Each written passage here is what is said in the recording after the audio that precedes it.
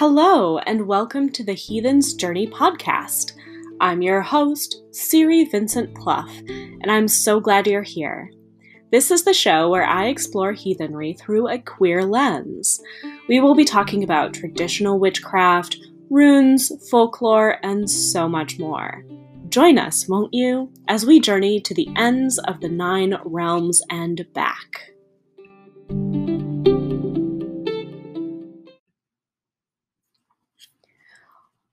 Well, welcome back to another episode of the Heathen's Journey podcast. So you may have noticed a name change in the intro to this episode. 2020 has been a year of intense personal transformation for me. I've been feeling the pain of chrysalis, of my bones cracking and healing themselves, forming the butterfly, or, in my case, the moth. I've been very quiet about it until recently, for a reason. The chrysalis is a process no one sees, and I have been deep in my cocoon. But now that I'm on the other side of that, I need to reintroduce myself. Hello, my name is Siri Vincent Plough. I am non-binary and use they/them pronouns. I wanted to let you all know what's up now that I'm living out of the gender binary. Tarot and runes have been invaluable for me in this time. Since the beginning of working with the runes, they have in some way been a reflection on gender for me. I've been rereading some of my oldest Heathen's Journey articles at the Little Red Tarot blog, and this piece on Uruz in particular strikes me. Uruz is more than a rune of masculine strength. I've come to see this rune as a balance of the divine masculine and divine feminine. I remember writing the column on Uruz and feeling as if something was cracking open within me. Here's one of my favorite quotes from that piece. Because of this transformational energy, Uruz is a powerful rune for femmes to use to tap into the divine masculine and shed our habits of shyness. At the same time, it is a powerful rune for masculine folks to tap into because it shows that true masculinity is not, in fact, the patriarchy, but something other. It is something we can create through our own stubbornness. Uruz is not about trampling others. Uruz is about lighting that fire within so you are able to stand up for yourself and others.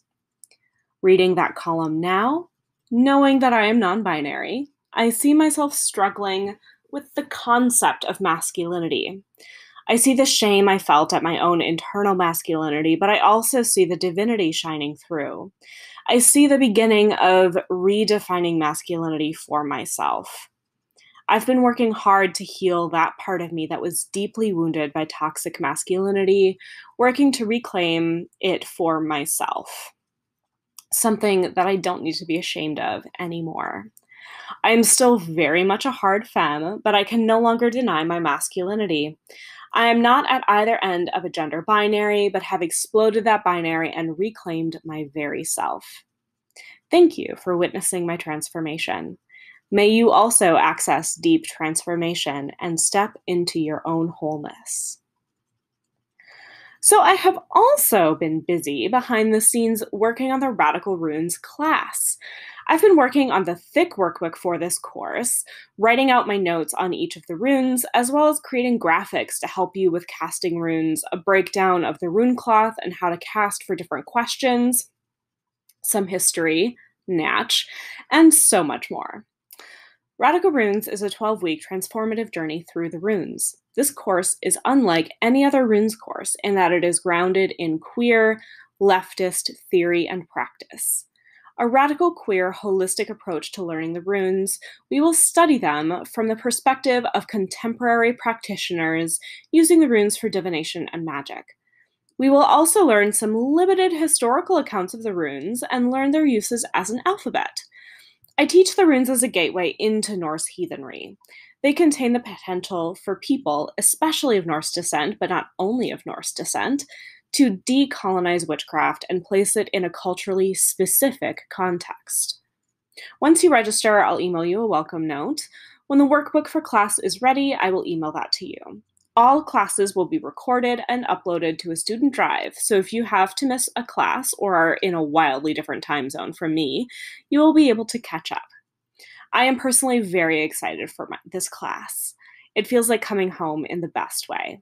If you would like to learn more about why I decided to create this class and what it has meant to me, I wrote a blog post that is now up on my website. I'll provide a link in the show notes for this episode. Fear not, there is still time to register if you're interested. Class officially starts on Tuesday, September 15th, and registration closes on Monday, September 14th at 5 p.m. Central Standard Time. I hope to see you in class. And now, we get into the heart of this week's episode, the rune Thurisaz.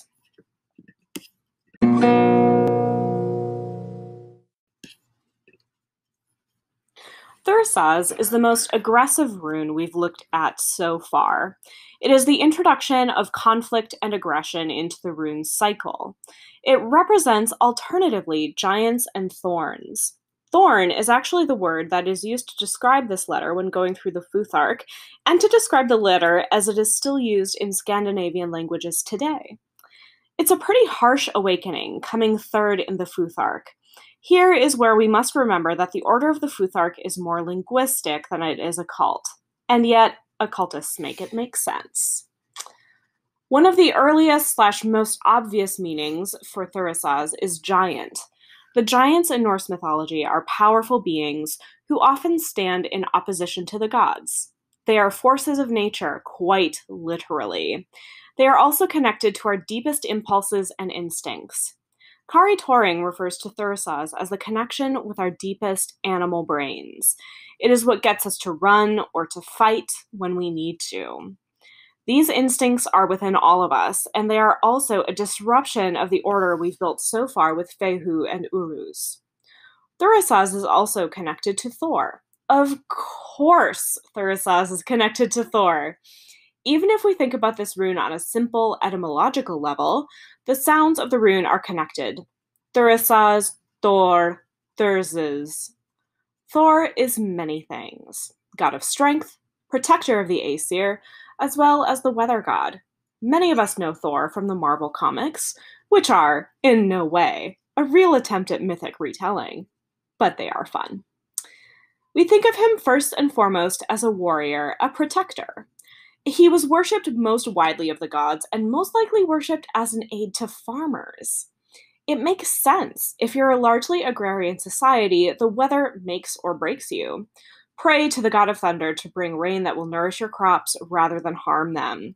Pray that you will not be buried in snow. Many rune scholars think of Thurisaz as the first truly weaponized rune. Because of its association with Thor, we can think of this as the hammer.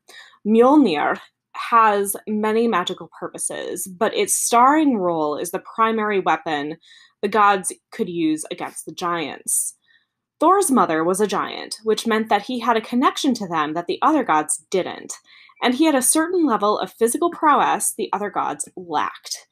The Jotun were primary enemies of the Aesir, after their war with the Vanir was settled. Thurisaz is inextricably connected to not just Thor, but the Jotun themselves. If the gods represent order, then Jotun represent chaos. Freya Aswin talks about Thor as being the force that can control the chaos, and Thurisaz being the rune that is most helpful in maintaining that control. He keeps the giants in check, and in many instances is able to translate between the worlds of the giants and the Aesir. Thor was often brought into conflicts when the gods couldn't handle the giants in diplomatic ways. This is partially because Thor himself is part giant, so he has the strength and fortitude to be able to fight them on their own terms. Thor is the gateway between the Ingard, where you are safe, and the Utgard, the wild. The Norse organized their homes and farms for the greatest level of protection, which is where these concepts of Ingard and Utgard come from. Farms were organized into the Ingard, the inner layer where the family resided, and the Utgard, the outer layer beyond the first fence, but still an area the family would have known. You went hunting in the Utgard, but you raised cattle and sheep in the Ingard. On a metaphysical level, the Ingard represented the layer of protection. You would be looked after and kept safe if you were within the Ingard.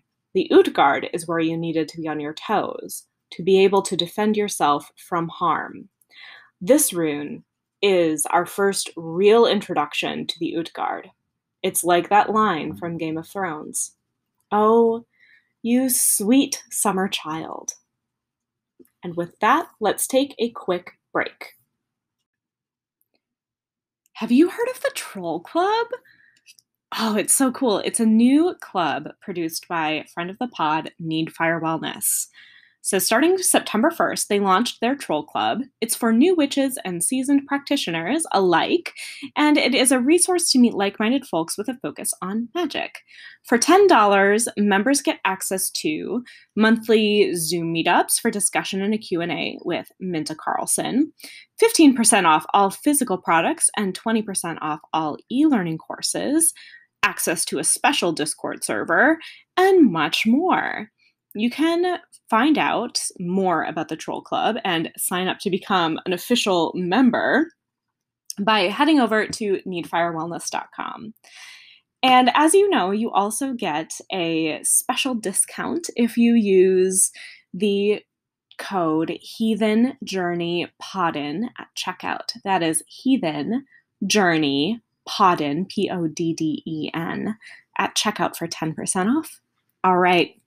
Make so much magic, trolls. And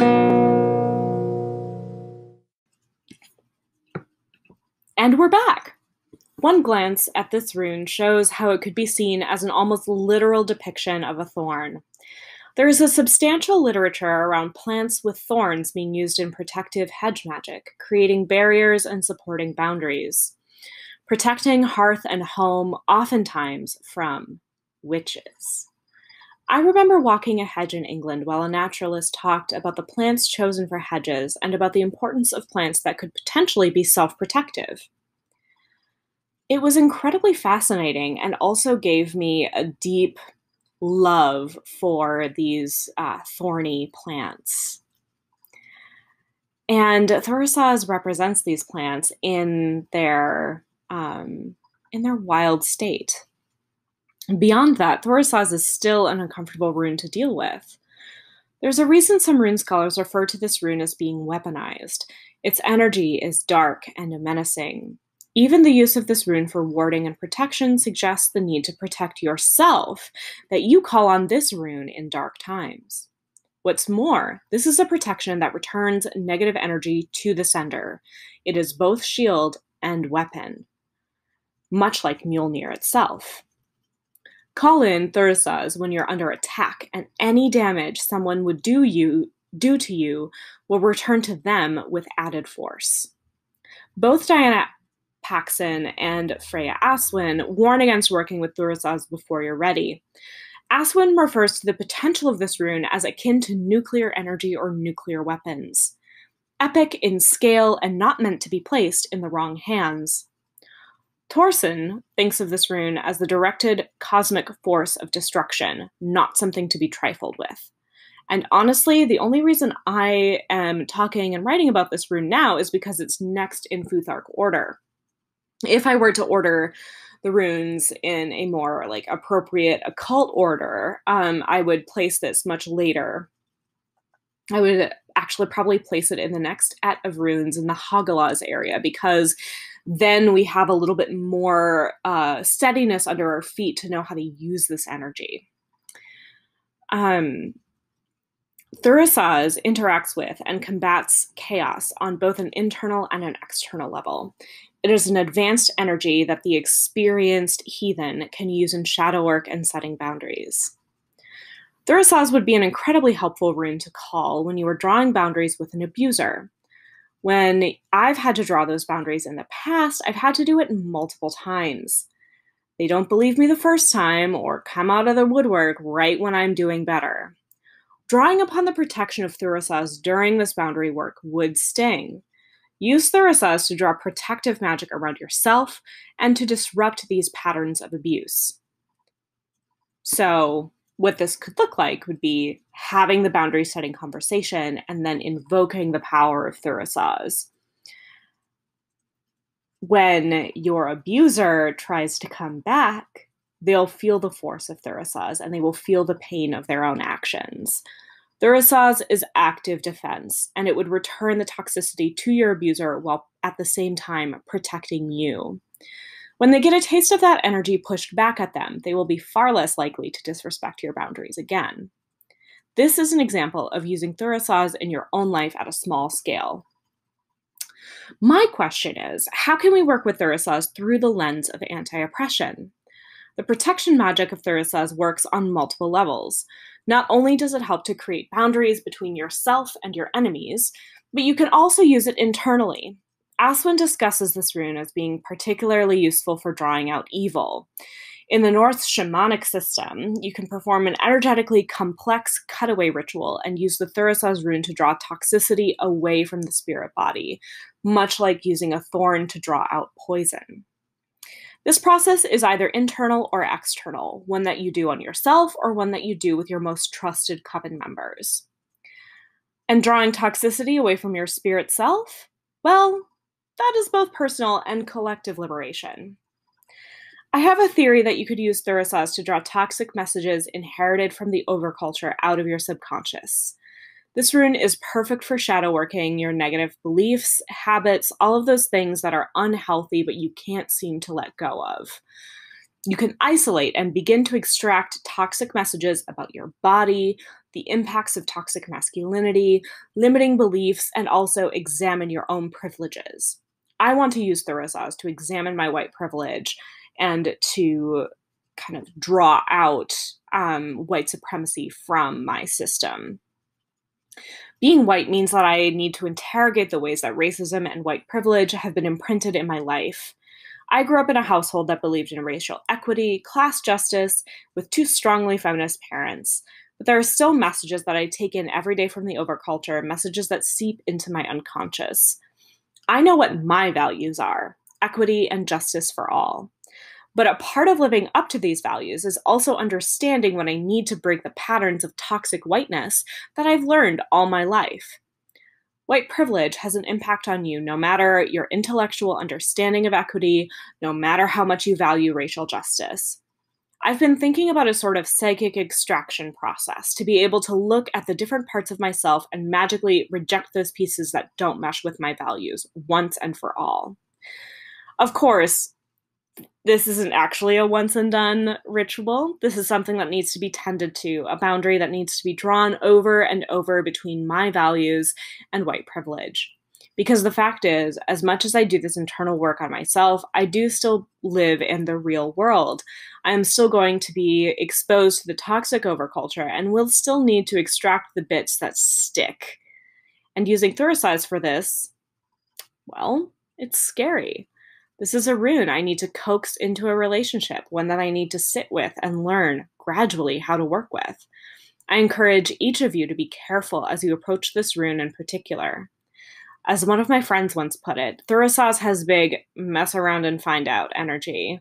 It's a little chaotic, difficult to manage, and a little combative. So handle with care. That's it for today's episode of the Heathen's Journey podcast. As always, you can follow me on Instagram and Twitter for more heathen content. Until next time, stay weird.